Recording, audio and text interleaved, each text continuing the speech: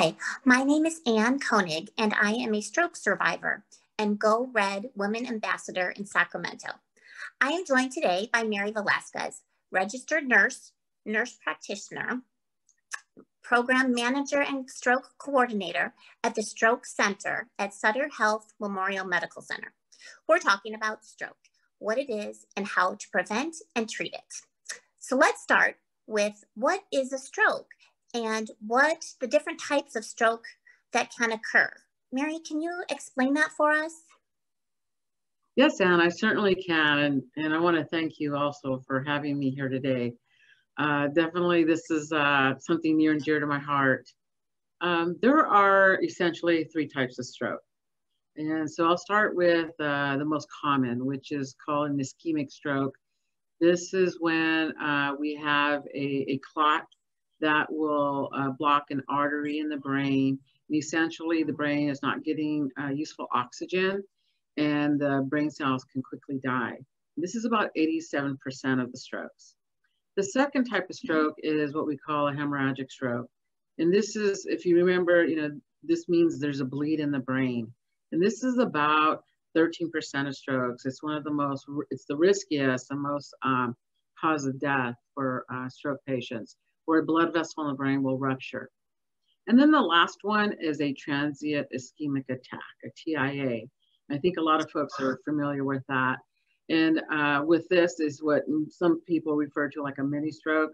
Well, it is a serious clot that is temporary. And when I mean by temporary, usually we see it resolve in an hour or 24 hours. Thank you. Mary, so what are the risk factors for a stroke, and what can people do to reduce their chances of having one?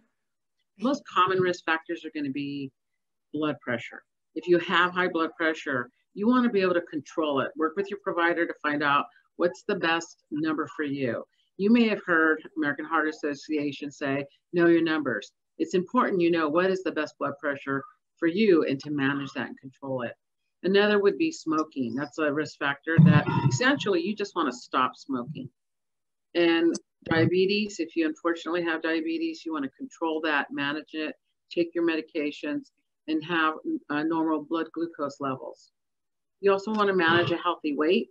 And by doing that, you don't want to be sedentary. That's a really big risk factor. You want to exercise. And if you have high cholesterol, you want to decrease that. And you're going to do that with a healthy diet.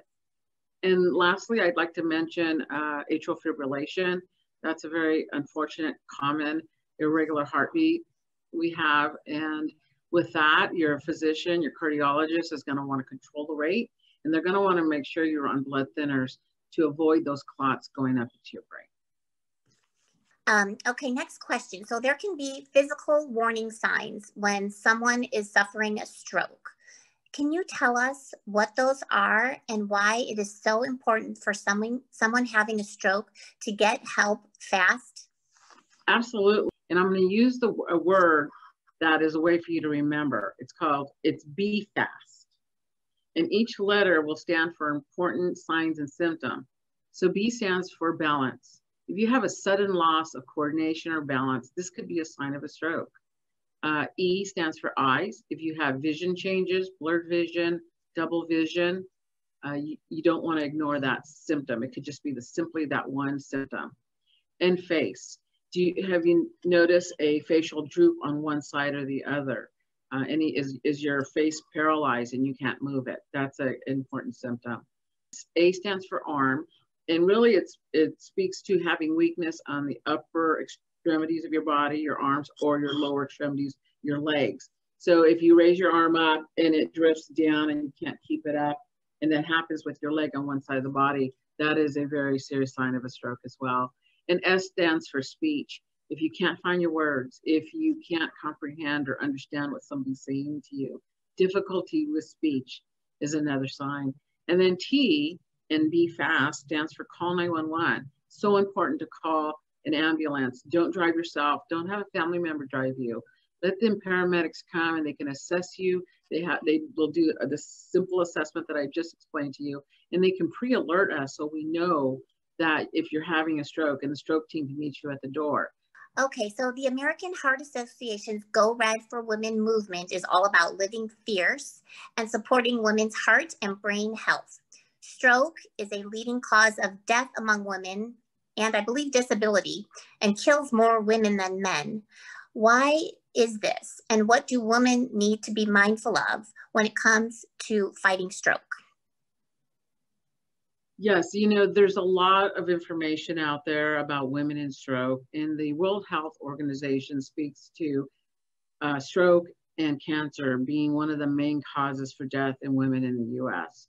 You know, stroke is still the 5th leading cause of death, and you'll see a disparity of like 60% women with stroke compared to men.